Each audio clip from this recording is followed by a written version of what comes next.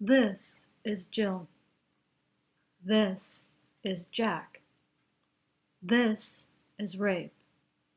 This is not rape. When a man physically forces Jill to have sex, we consider it rape. But when Jill physically forces Jack to have sex, we don't consider it rape. Mary Koss agrees. Mary Koss is the feminist researcher behind the factoid that 1 in 4 women will be raped in her lifetime. In Mary Koss's original survey, only 1 in 16 women said yes to "have you been raped?" So how did she get her 1 in 4 number?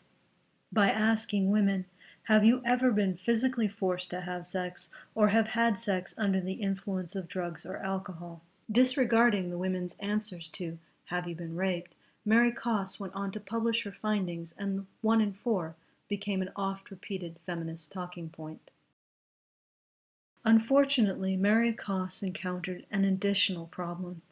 When women and men are asked if they were raped, the number of male victims is low.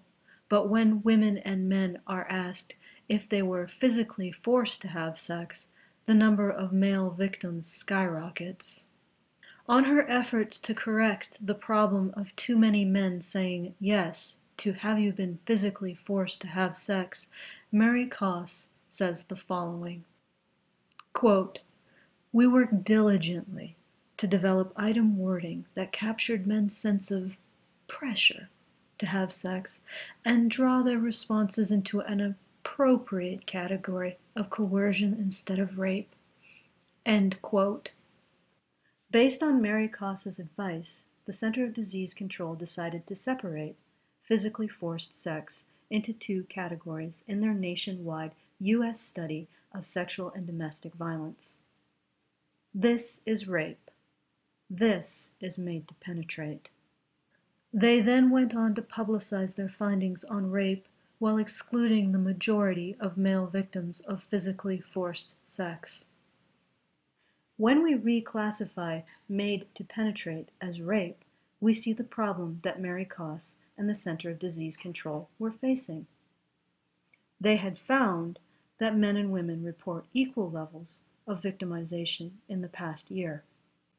Jack is equally likely to experience physically forced sex as Jill in the past 12 months. However, the CDC found that only 20% of the victims who reported being physically forced into sex in their lifetime were male. Why is this? When witnessing 2 criminals, 1 female and 1 male, who are both equally violent, witnesses misremember the violence of the female over time. The force she uses is remembered as being less relative to the male. The witness's perception of her violence is whittled away. The same process is happening with male rape victims. Over time, they are bringing their memories in line with the dominant narrative shared by Mary Koss, the Center of Disease Control, and likely you. This is rape.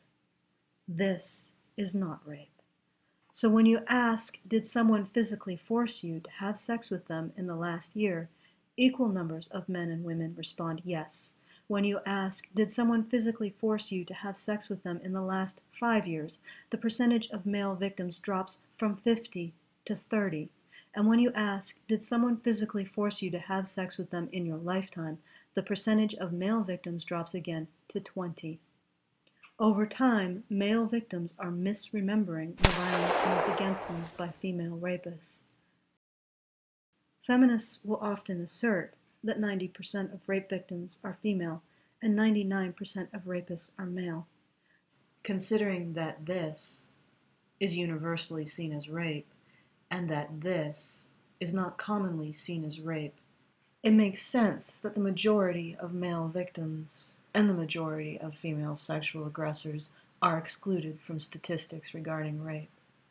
But what's really remarkable is that as much as 10% of male rape victims remain to be counted, and that despite being categorically excluded, women count for even 1% of rapists. Feminists are creating a false perception of female victimhood. They are creating a culture of fear targeted at women. They are maintaining the idea that men act and women are acted upon.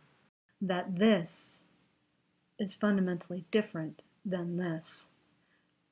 Wouldn't it be better if we stopped playing games with people's lives and recognize that this is not fundamentally different from this, and that all victims of sexual violence, including Jack, deserve equal compassion?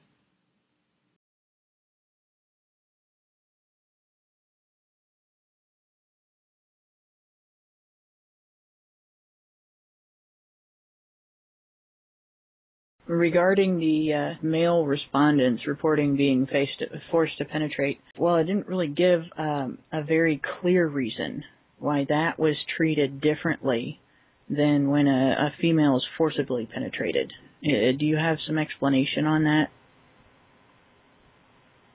The reports define the made to penetrate variables, like it's in the 2010 report as well.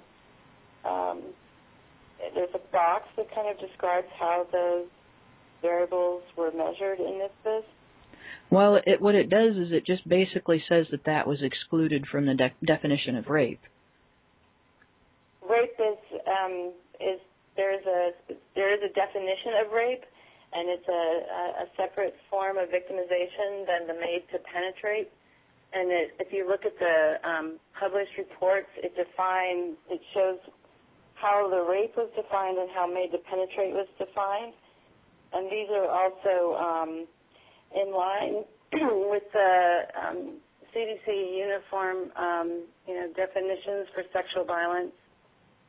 But what was the criteria for deciding that being made to penetrate wasn't rape, whereas being forcibly penetrated was? As I said, they describe how they were measured, and for more, sort of background information in the field on how the different definitions of rape, and actually we're the first survey to actually include this made to penetrate. But you can there's experts and processes from all over the country going back several years in terms of trying to get ideas of how to measure these constructs in surveys, and that's why we do go with all the behaviorally specific victimization questions.